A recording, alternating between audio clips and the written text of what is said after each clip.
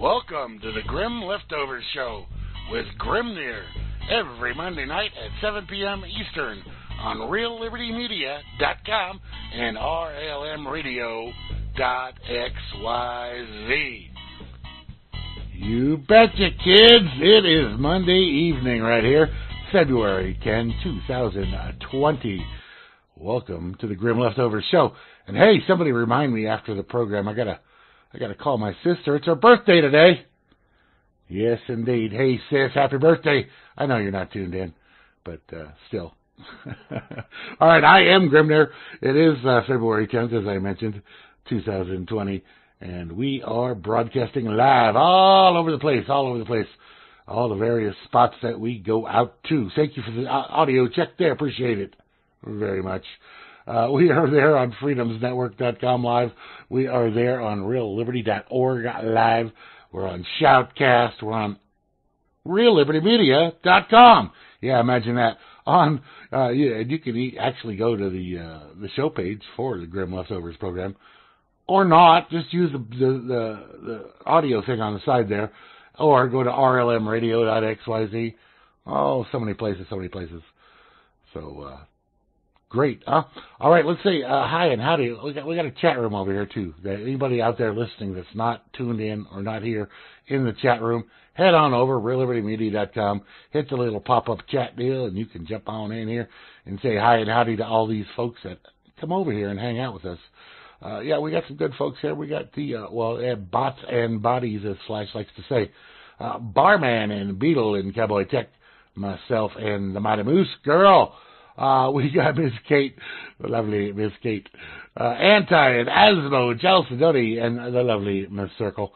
Did I say the lovely Moose Girl? Yeah, I did. I think I forgot, but yes, the lovely Moose Girl. We got Echelon and Frumpy and Java Doctor, and the lovely Meisterbrow. Rob Works and Roams, Vanna Whitebot, Vin E, yes, he's on the heel, he's on the mend, he's on the recuperation mode.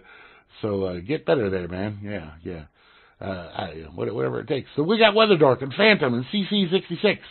Joe Skura, the cyborg. Noodle, he is quite the cyborg. Half man, half not man. Thanks, Vinny. And we got E-Man and Ensiv and Gromit. Mr. JJ's over there in the Scotland area. Kiss Pone Sauce. Mr. Sock Puppet. Yeah, he's a cool dude, man. Let me tell you. We got Smartass, the holiest of Rogers, and Zippix. Did you? I don't know what. Oh, yes, I did hit record. Thank you very much, Kate. By the way, let me mention before I go on, this is February. That means it is donation drive month for RealLibertyMedia.com, RLMRadio.xyz. So if you have a few dollars and you want to send them our way, please do so, and it would be greatly appreciated. Now, as of yesterday morning, Sunday morning, we had only received one donation so far, and I was not feeling real good about it. But Hal Anthony got on his show yesterday, Behind the Woodshed. Yes, I know, the Wrath of Circle. So anyway, Hal Anthony got on his show yesterday, and told people, hey, I'm not going to be on the air anymore unless somebody comes on here and starts putting in some cash. And a bunch of people did. A bunch of people put some cash in. But we're about halfway. We're about halfway where we need to be, cash-wise. Other people donate in various other ways. And some people donate monthly, like Miss Graham Z. She pays for our Spreaker account every month. And Mr. Vin E, he sends a monthly tithe. I don't know if that's the proper word. For just because he's that kind of guy. Vinny does stuff, man. He does broadcasts. He does reaching out to people. He bringing hosts and guests. And, Vinny may rub some people the wrong way. But, damn, he's a good guy, Dan. He's my brother. Brother Vinny. All right, anyway. And other people that I'm not going to mention do lots of things for the RealLibertyMedia.com in lots of ways. And let me mention the hosts, though. Hal Anthony, his show, Behind the Woodshed. That's a big draw over here. People love Hal Anthony Behind the Woodshed and the stuff that he talks about. We got Flash somebody, and his wonderful wife. You know, I don't think Flash would be here if it weren't for Circle. So, Circle, you're awesome. Because Flash does a lot. He does a lot. He does 2 regular shows. He used to do 3. He may be doing another one coming up. I think that was kind of a little message, but nothing. We'll see about that. Yeah, we got Prince and Zippix and Rotten Socks. They do their show on Thursday nights. We got Lonnie Clark doing a regular weekly show here now. Now she does it a little differently than others, but that's all right. Her show comes through. Last week's show, if you haven't heard that podcast, go back and check it out. That to me was her best show yet, at least as far as Real Liberty Media goes. She's been doing shows for a while, a few years, but she just recently joined over here at Real Liberty Media. So hooray for Lonnie and hooray for Vinny bringing her on over. No worries there, Rob Works. We got Dan. Hey, Dan, how you doing? Miss Moose Girl. Me and Moose Girl have been doing the Freakers Ball show for 11 years. And I mean, how awesome can that be? So all of the hosts here, on RealLibertyMedia.com, just hooray for them all. I love them all. Did I miss any? Did I forget someone? I may have. If I forgot you, I'm sincerely sorry. But I was just kind of breezing through what I have. But you know, we got so many great people here.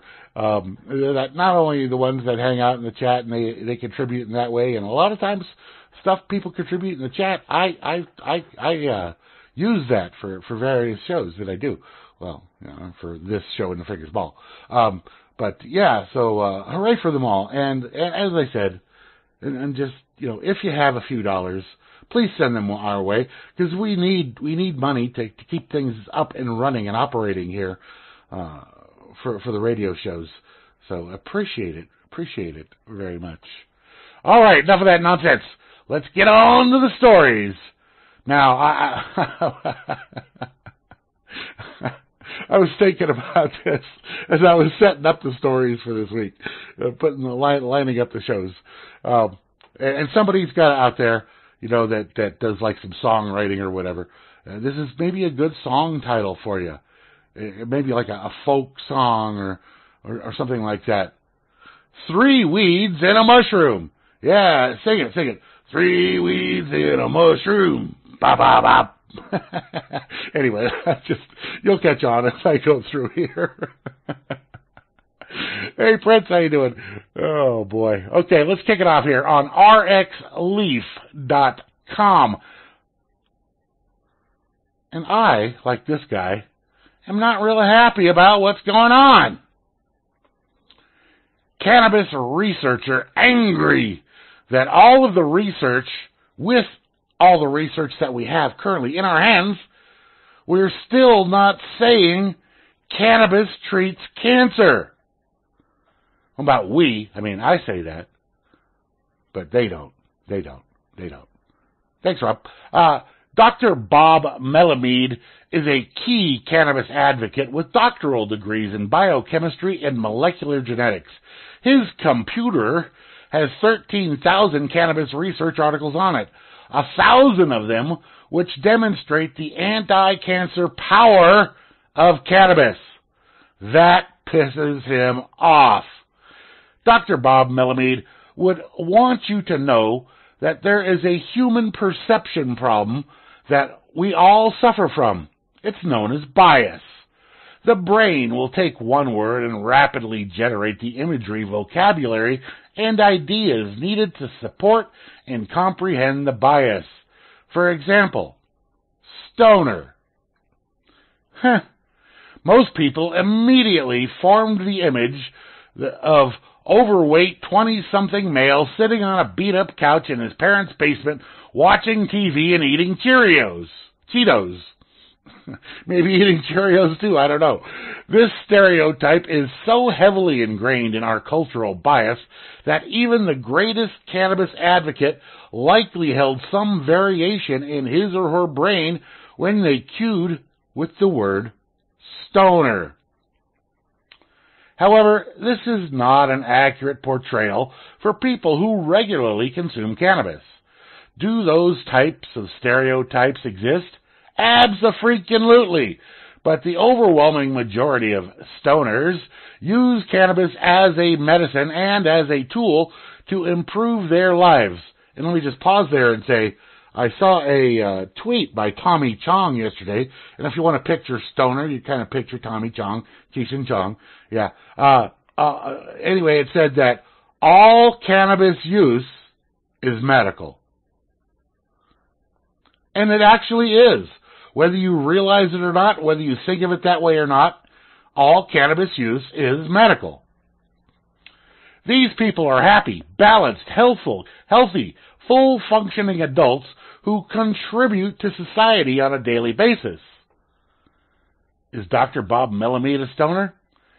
Dr. Bob Melamede has a doctoral degree in biochemistry and molecular genetics. Would you expect that he also consumes enough cannabis each day to plant most consumers on their faces? Probably not. But his story is one of reality, compared to the bias of what a stoner looks like. Dr. Bob is an advocate for cannabis, a leader in the industry that's long been held underground, and a man with a passion for healing with plants. The charismatic, well-thought, mustachioed gentleman believes in endocannabinoid system, which exists in our bodies, for a good reason. He says that he's always wanted to know what life is, and through that pursuit, he has discovered the vast importance of our endocannabinoid system. He speaks to its importance with a number of homeostatic systems: cardiovascular, muscular, digestion, stress responses, and more. And I got a little chart here of the human endocannabinoid system showing you CB1 and CB2. CB1 is beneficial to the brain, the lungs, the vascular systems, the muscles, the gastrointestinal tract, and reproductive organs. CB2 is good for the spleen, the bones, and the skin. And when you combine those two, it boosts up the immune system, helps the liver, helps the bone marrow, helps the pancreas.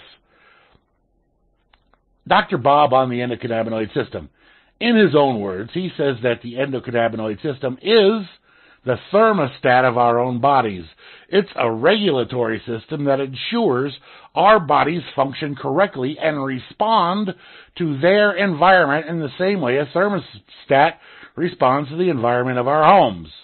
Of course, the endocannabinoid system creates its own version of cannabinoids, but we can find additional inputs from plants, such as cannabis.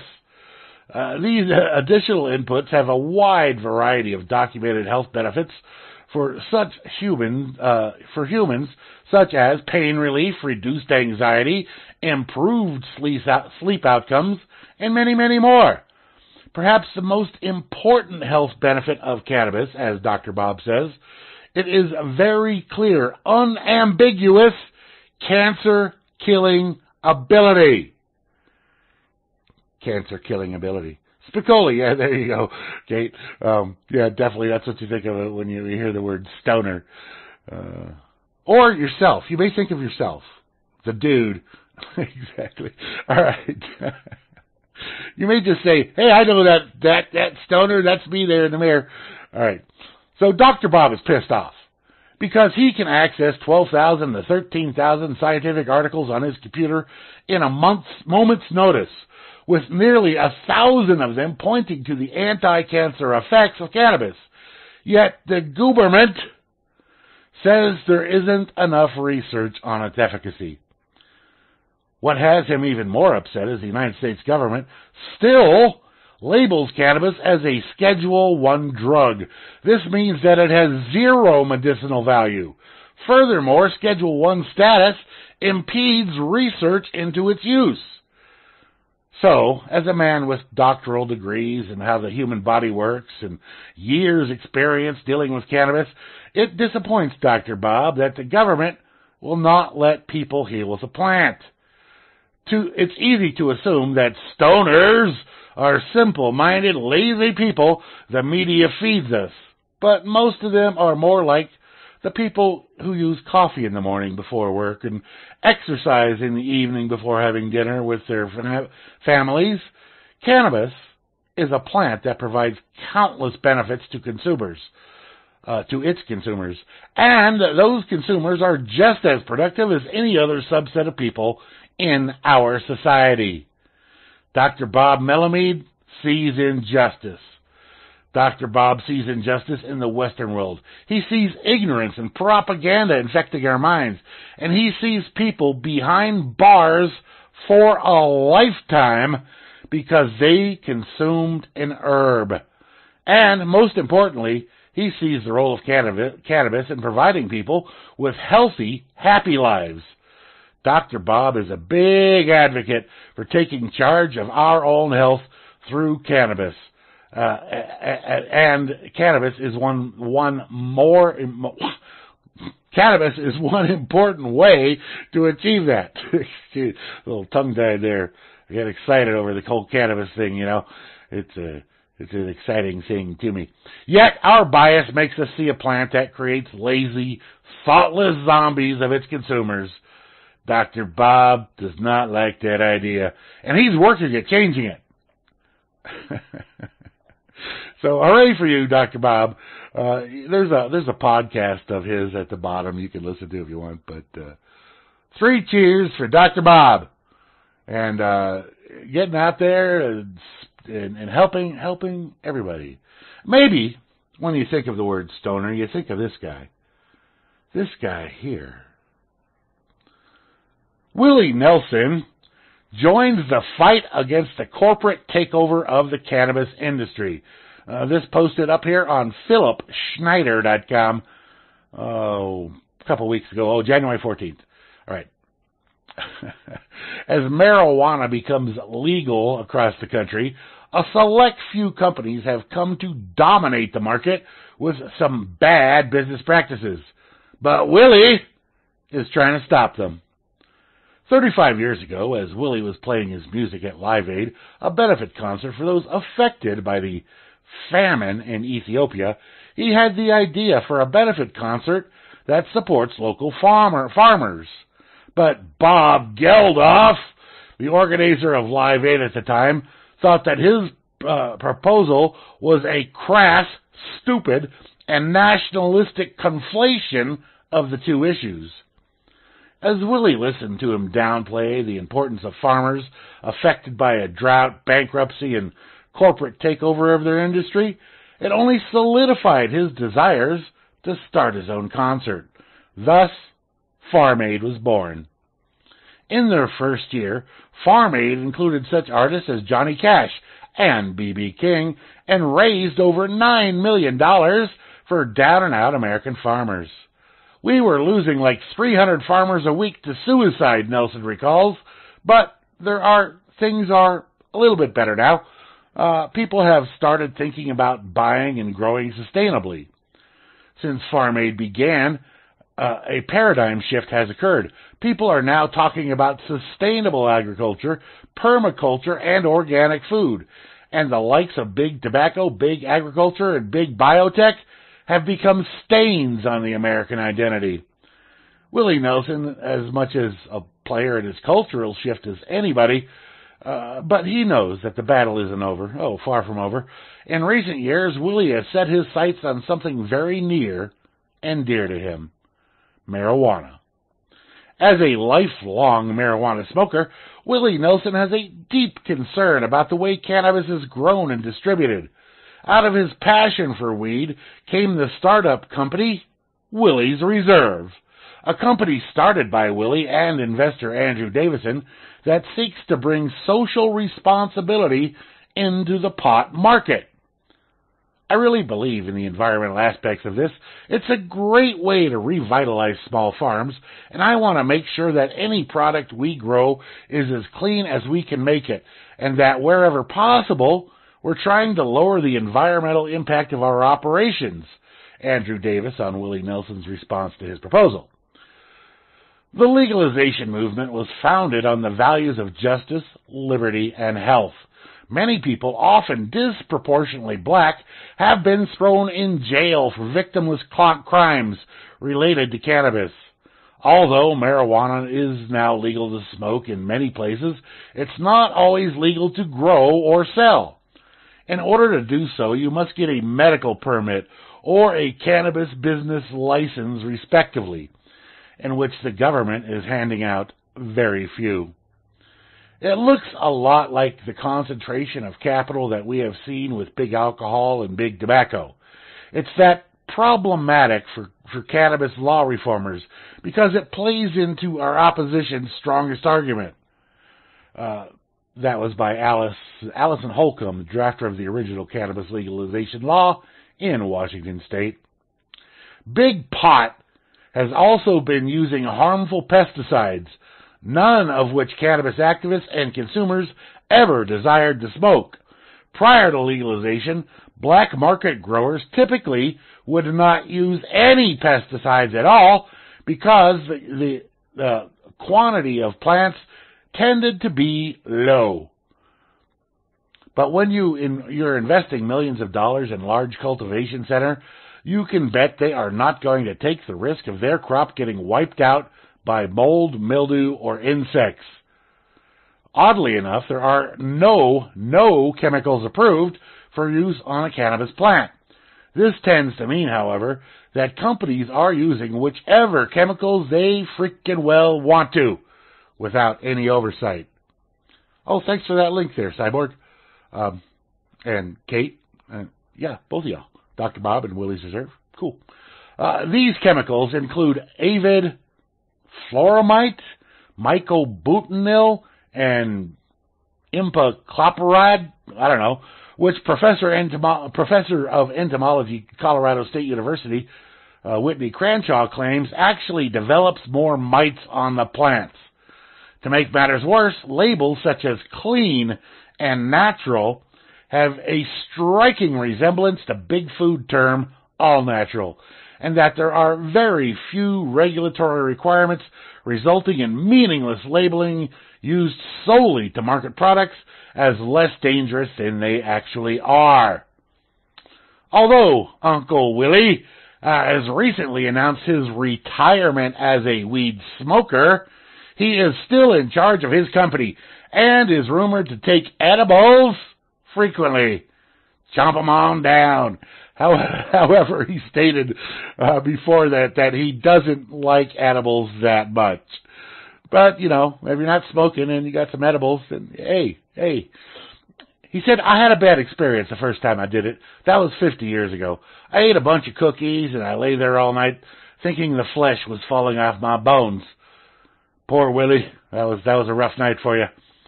Willie's Reserve empowers local farmers by allowing them the Willie's Nelson branding in exchange for particular rules they must follow, such as restrictions on pesticide use and that they must be small companies. This ensures quality weed and empowers small businesses seeking to compete with big names like Privateer Holdings and Diego Pellissier, whatever that is. They, the consumers, want to know where the product comes from. They want to know it's clean and cared for. They want to know that it's local grown and that it has a connection to their community. That was also Andrew Davison. Willie has another enemy in the pot industry. GMO marijuana. And one of the biggest moves to consolidate power in the cannabis industry to date, Bayer and Monsanto which Bayer is Monsanto now, but whatever, are maneuvering to take over the cannabis industry with genetically modified strains, which you can only grow if you have a license for their seeds from their company. These problems could have been fixed on the first day, But you have a lot of bureaucracy and bullshit. A lot of big corporations. So that's what we're up against. They're trying to monopolize it all. That's horseshit. That ain't right. And we'll do everything we can to keep it from happening. Willie Nelson. Thank you, Willie. Love you, brother. Another brother. A brother in weed, indeed. So, yeah, PhilipSchneider.com. All right. Okay. Weed number 3. I like weed. You like weed. Most people like weed. We got it. You know, there's somebody out there that have never tried it and hate it on a ethical basis, I guess. I don't know. They've never done it. They never tried it, and they just hate it because they have that stoner image that he was talking about. Dr. Bob was talking about there at the beginning of his article. So they hate weed, or their political party tells them they hate weed, or their religious institution tells them they hate weed, whatever. So there's certain people out there that just don't like weed. But I like weed, and you like weed, and everybody should like weed. You know who really loves weed? Bees. Bees love weed. Almost as much as we do. This is posted on MaryJane.com by Randy Robinson back on December 12th.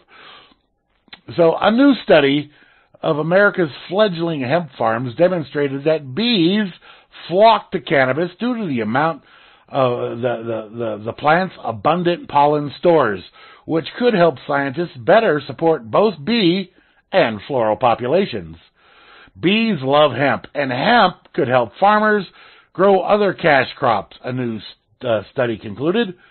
A study led by researchers at Cornell University and published last week in the Environmental Entomology found that bees are strongly attracted to hemp crops. Its findings agree with a Colorado study published earlier this year that discovered the same thing. Here's what the latest study found. The greater the area covered by hemp, the greater the number of bees attracted to the area. Additionally, taller hemp plants increased the chances bees visited the plots, with the tallest plants bringing in 17 times more bees than the shortest plants. And as the study's time went on, more bees increasingly visited hemp plots, indicating that bees were letting their hives know where the good shit was. Now for the strange thing. Cannabis does not produce nectar, the sweet, sugary liquid secreted by many floral varieties to attract insects. Nor do most hemp flowers come in a wide variety of bright colors, which also attracts insects. The researchers discovered that 16 bee subspecies flocked to hemp crops, and this was likely due to the pollen produced by male flowers, what exactly made the hemp pollen so enticing remains unknown. Bees also seem uninterested in female flowers, the ones that you and I desire the most, since female flowers do not produce the pollen. The rapid expansion of the hemp production in the U.S.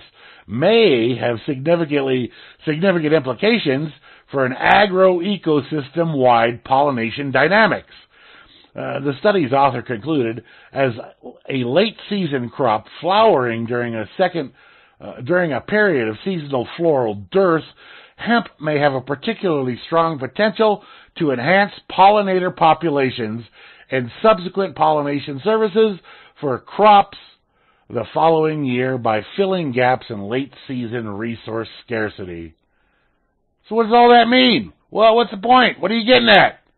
Bees are one of the most important, if not the most important, managed pollinators in U.S. agriculture, spreading one flower's male sex cells to the corresponding female flowers, facilitating plant reproduction. The United Nations Food and Agriculture Organization estimated that worldwide, pollinators are worth anywhere from $235 to $577 billion for their role in global crop production, with bees responsible for at least $20 billion of that estimation in just the United States alone. Anyway, it goes on and on here, but You get the idea. Bees like weed. They like hemp. You like weed, like hemp. You should probably like bees. Bees are good. Plants are good. So, there you go. So the final stage of the folk song I mentioned, the mushroom. And this story it's a sad story, really, but it's posted up here on marijuanamoment.net on January 20th. Company gets trademark for the word psilocybin, frustrating decriminalization advocates.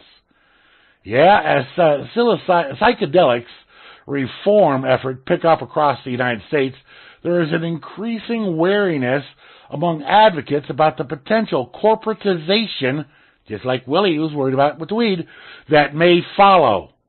That's why many found it alarming when a California-based company announced on Thursday that it had successfully trademarked the word psilocybin, the main psychoactive constituent of so-called magic mushrooms.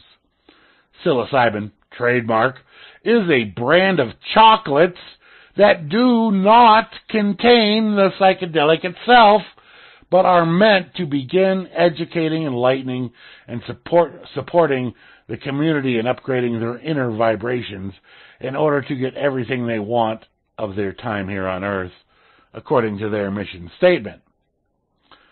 Soon after founder Scarlett Ravin shared news of the trademark on LinkedIn, advocates raised questions and concerns. What does that mean on a practical level for other psilocybin organizations? Why should one brand get the exclusive rights, to a certain legal extent, to the scientific name of a natural substance? The reality of this particular trademark is more nuanced than it might appear at first glance. While it is true that the company was granted the distinction by the U.S. Patent and Trademark Office, it's specifically for educational materials, and it's listed on the supplemental register rather than the principal register, which means it would be incumbent upon the brand to prove that it has earned distinctiveness of the mark if the issue went to court. It's certainly good for her business to have that mark, but I think at the end of the day, it's going to be somewhat weak, Larry Sandell, an intellectual property attorney at Me Park LLP, told Marijuana Moment. He added that this example is indicative that people are trying to stake claims early to the IP. What are you doing there? Oh. Yes, bees love weed, all bunch of us weed. Oh, should I wash? I don't know what to talk about. All right. Even if they might be somewhat overreaching, people see a potential new market here, and they want to stake out the ground, he said. It's a big next space that people are anticipating a legal market. Maybe it's where cannabis was 5 or 10 years ago.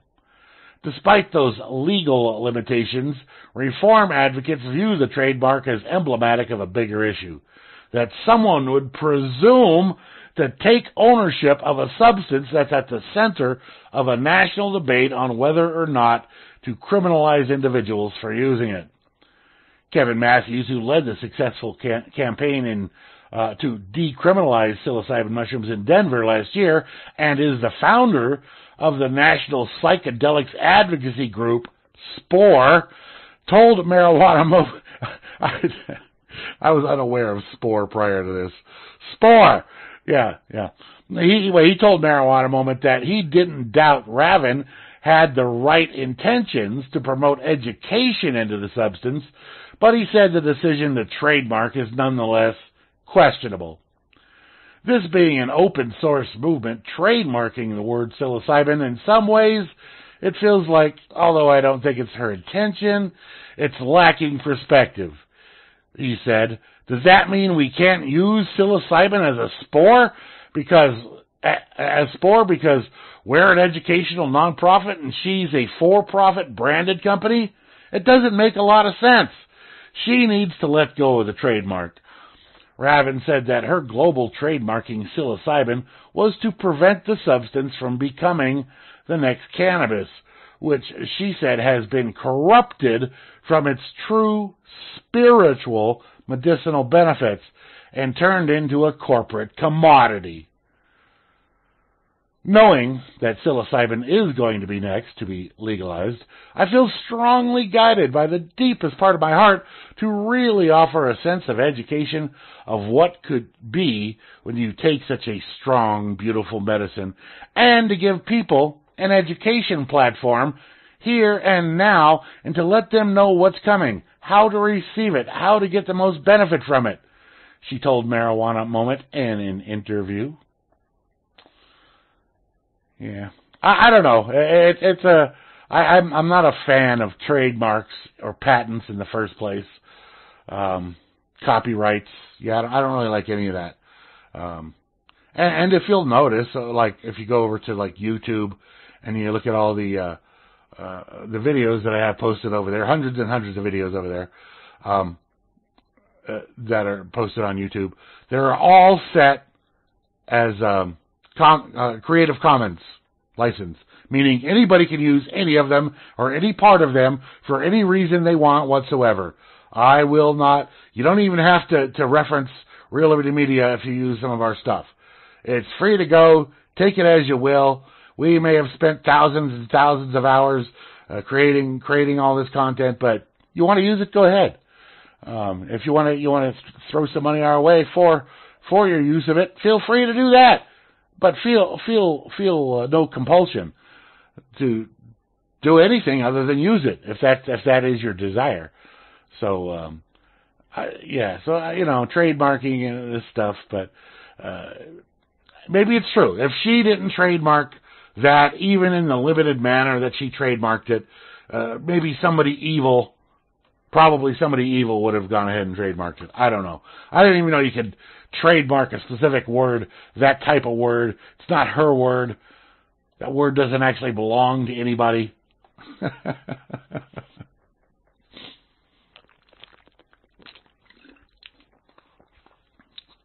All right. Robots. ScienceAlert.com, January 14th, 2020, Michelle Starr. Scientists have built the first ever robots constructed entirely out of living cells. In another lifetime, if they had been allowed to follow their natural development, the stem cells taken from embryonic frogs would have turned into skin and heart tissue within living, breathing animals. Excuse me. Instead, in configurations designed by algorithms and constructed by humans, those cells have been assembled into something new. The first ever robots constructed entirely out of living cells. Rob.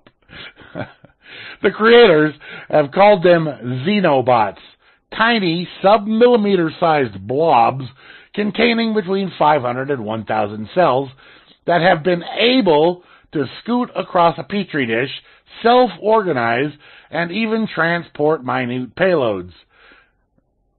This sounds so familiar. Have I covered this already? Maybe I covered it on Freakers and I forgot to unmark it. I don't know. Anyway, these xenobots are unlike any living organism or organ we've encountered or created to date. The possibilities for custom living machines designed for a variety of purposes, for targeted drug delivery to environmental remediation, are pretty mind-blowing. These are novel living machines, said computer scientist and roboticist Joshua Bongard of the University of Vermont. That's a great name, Bongard. They're neither traditional robot nor a known species of animal. It's a new class of artifact, a living, programmable organism. Designing the xenobots required the use of a supercomputer and an algorithm that could virtually put together a few hundred frog heart and skin cells in different configurations, kind of like Legos, and simulate the results. The scientists would assign the desired outcomes, such as locomotion, and the algorithm would create candidate designs aimed to produce the outcome. Thousands of configurations of cells were designed by the algorithm with varying levels of success. The least successful configurations of cells were tossed out, and the most successful were kept and refined until they were about as good as they were going to get. Then the team selected the most promising designs to physically build out of cells harvested from the embryonic African clawed frogs. This was painstaking work using microscopic forceps and an electrode. When they were finally put together, the configuration were actually able to move around as per the simulations. The skin cells act as sort of a scaffolding to hold everything together, while the contractions of the heart cell muscles are put to work to propel the xenobots. These machines moved about on an aqueous environment for up to a week without the need for additional nutrients, powered by their own preloaded energy stores in the form of lipids and proteins. One design had a hole through the middle in an attempt to reduce drag. This hole could be expanded into a pouch for transporting objects. The team found as they evolved in design, they incorporated the pouch and transported an object in simulation. Anyway, it goes on here, but quite interesting. Quite interesting. This is like a first step in something possibly really good or possibly really evil. Evil! Oh, but maybe good.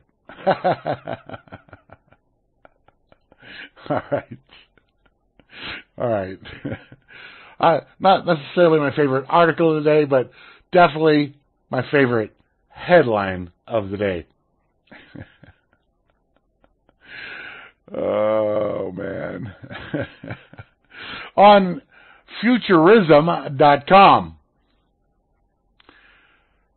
December 9th, it just says 19. I don't know what year. 19-something. December 9th, 19-something. So, a while ago. Yet here we are. Okay. Futurist predicts the end of the world as we know it. As jobs are automated out of existence, the division between the very wealthy and the very poor will grow, and any notion of a comfortable middle class will vanish. Well, he's right so far. That's according to Roei Tuzana, a future studies researcher at Tel Aviv University, according to Haaretz. That stands in contrast to the common argument that new jobs will emerge as others vanish, painting a grim picture for the workforce and global economy. Survival wages. Tuzana argues that the jobs that tend to survive automation are low-paying, according to Haaretz. Yeah, he's still right, meaning that as companies generate increased wealth, almost none of it ends up in the pockets of workers. Still correct. Instead, more people are stuck living paycheck to paycheck, even if unemployment rates are technically low. Still right. This figure is the end of the world for the average people, Tuzana said, speaking about the growing gap between labor productivity and wages. It reflects a rather depressing picture. The state and the economy are advancing by storm, but you, lowly workers, are almost not benefiting from this progress and are left way behind. It's almost a catastrophe. The end result, a society defined by pockets of extreme wealth, but otherwise dominated by you folk, people who barely have enough to get by. Yeah, that's this is the case. This is the case. And if you look around, I mean, you'll see it all over the place. Whether it's like at your grocery store or department store, where they have the automatic checkouts now, that just eliminated some people. Or in some of the fast food places where they got automatic burger flippers going on there. Or in hotels where they got like these electronic room service things that come up. All these automated cars that are delivering pizzas now. Or just in your factory. So many of the processes are now automated. So is it Teotihuacan? The end of the world as we know it?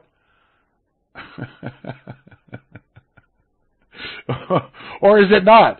And if these people all out there complaining, we want more money to flip this burger or to pour that coffee, well, they don't need you. That's the thing, is they don't need you. And a lot of people, myself included, would rather not deal with these snotty-faced little pukes at various places I may go to, because they are not helping us. They are not providing benefit to my experience as a customer in their establishment. So if I could just deal with a machine there instead, all the better. And if the stuff I may buy is prepared by a machine instead of some snot-nosed punk wiping his germs on whatever or spitting in the milkshakes is not something I heard of recently. All the better. The more times you can eliminate humans, the better. However, not the better for humans necessarily. So, is it the end of the world as we know it? Has this futurist seen correctly and what he has stated? There's a link at the bottom of that article that goes to a much longer version of the article over on Haaretz.com. You can follow it through if you like and get all of his views on these things. But man, I'm telling you, if you think you're doing your basically no talent job and you out there complaining that you want more of this, more of that, you want better benefits, you want all this different stuff, and you don't know anything. You could be replaced by a machine in a second. Shut the hell up. Do your damn job. or better off, learn something that a machine can't do. And go that direction with it, because, man, I'm telling you. All right. This next article. Funny. On Fox61.com, posted January 18th. Oh, man. I wonder if blind people do that if there's no sound. But all right. Deaf man sues Pornhub, claiming a lack of closed captions is discrimination. Yeah. Because you gotta hear them grunts and moans in order to enjoy your porn. I didn't hear that woman grunt or moan. I want to hear her grunting. So a New York man, is suing Pornhub's parent company, MindGeek, for allegedly failing to provide proper closed captions for deaf and hearing impaired pornography consumers. Urolov Suris, who is deaf, says he was denied equal access to titles such as Sexy Cop Gets Witness to Talk, Hot Step Aunt Babysits Disobedient Nephew, and other videos on MindGeek sites Pornhub, RedTube, and YouPorn, according to a court filing with the Eastern District of New York.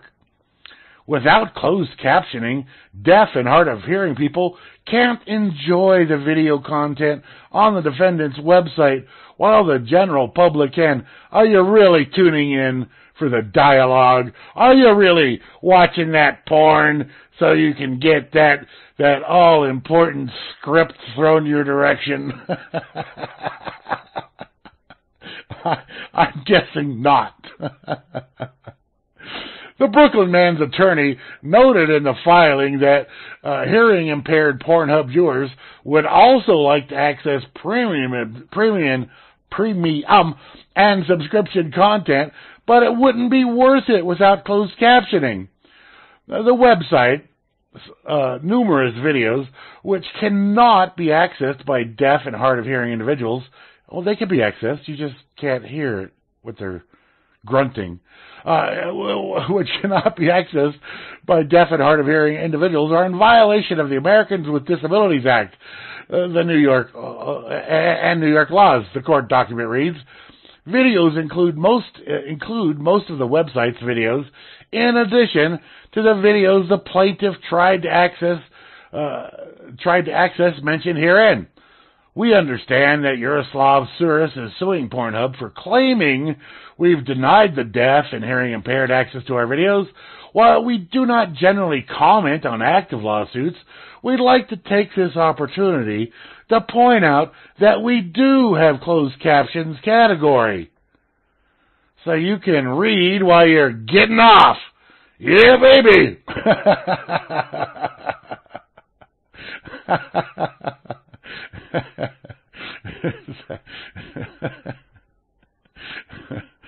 Yeah. Instead of one-handed typing, it's one-handed reading, I guess. I don't know. I don't know. Oh, God. All right. Oh, I thought I closed this one. All right. Well, I guess I included it. Is it in my list? Did I include it in my list here? Okay, I did. I know it's tough following that.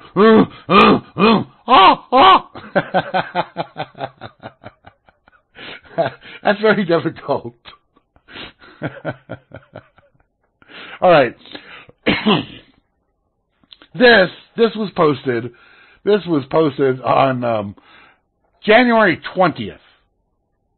So it's not the coronavirus. Let me emphasize, not the coronavirus. And you heard me cough just now. I also do not have the coronavirus. Just to let you know.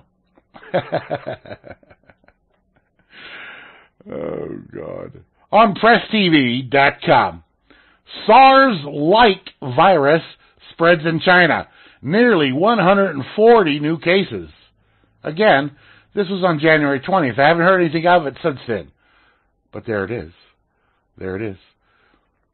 A mysterious SARS-like virus has killed a third person and spread around China, including to Beijing, authorities said Monday, fueling fears of a major outbreak as millions begin traveling for the Lunar New Year in humanity's biggest migration. The new coronavirus strain, first discovered in the central city of Wuhan, has caused alarm because of its connection to SARS, which killed nearly 650 people across the mainland of China, Hong Kong, in 2002-2003. Wuhan has, or had anyway, 11 million inhabitants and serves as a major transport hub, including during the annual Lunar New Year holiday, which begins later this week. It actually began on February 4th. That was the start of the year of the rat, the metal rat. Thank you very much. Non-human to human transmission has been confirmed so far, but authorities have previously said the possibility cannot be excluded. A third person was confirmed to have died, and 136 new cases were found over the weekend in Wuhan. I think they've conflated this, but it seems like, and I thought I'd close this article because it lacked some logic. Some of the things they were saying.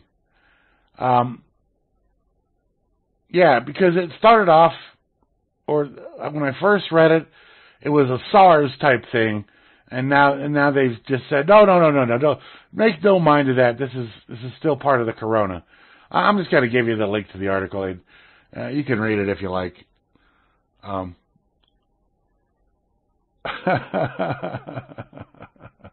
That's right, Cyborg. Now, Grimnir, the non-genetically modified and coronavirus-free personality. All right, so there you go for that. That's all good and fine. Okay, but speaking of China, the leader of China is called Xi Jinping. Facebook did a little translation on his name, Mr. Xi Jinping, and the translation came out as Mr. Shithole. Mr. Shithole. That's one crappy computer glitch. Facebook was forced to apologize Saturday after a technical issue caused Chinese leader Xi Jinping's name to appear as Mr. Shithole when translated from Burmese to English in posts on its platform, the company said. The blunder was noticed on the second day of Xi's visit to the country to sign infrastructure-related state agreements with Burmese State Councillor Aung San Suu Kyi. That meant Facebook users who translated headlines from local outlets would be treated to breaking news stories like dinner honors President Mr. Shithole.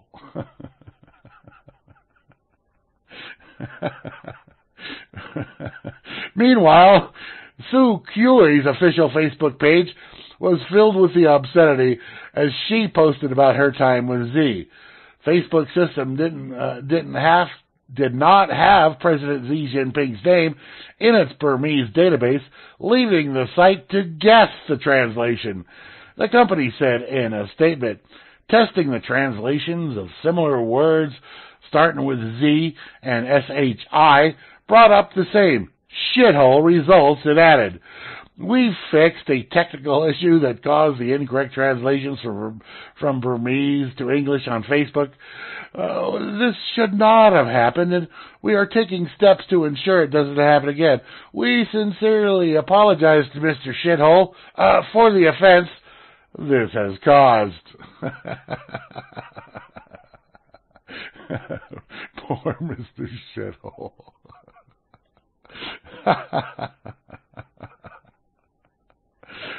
Oh, God.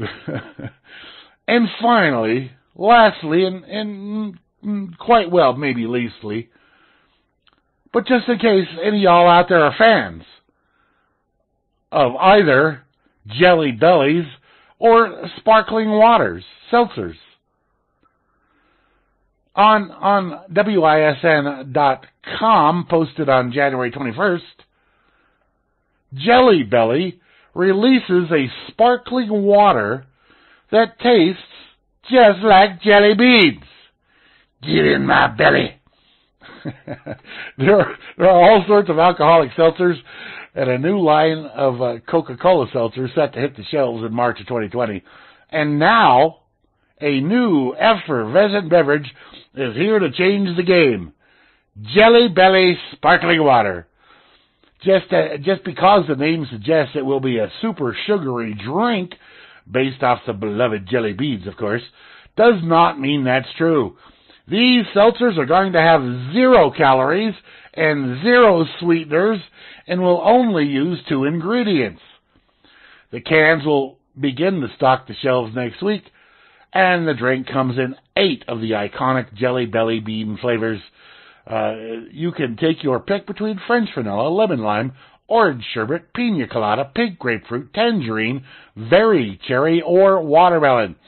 Each flavor is made only with carbonated water and natural flavors, so you can have a taste of the candy jar with 0 calories.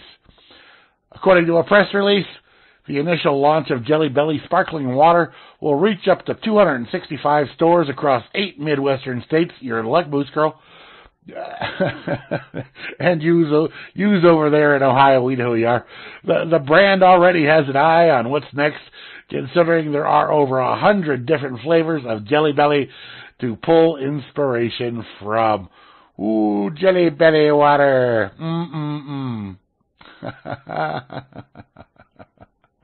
All right, folks. Thank you all so much for tuning in to tonight's Grim Leftovers program. And let me remind you, finally, once again, it is donation month here at RealLibertyMedia.com.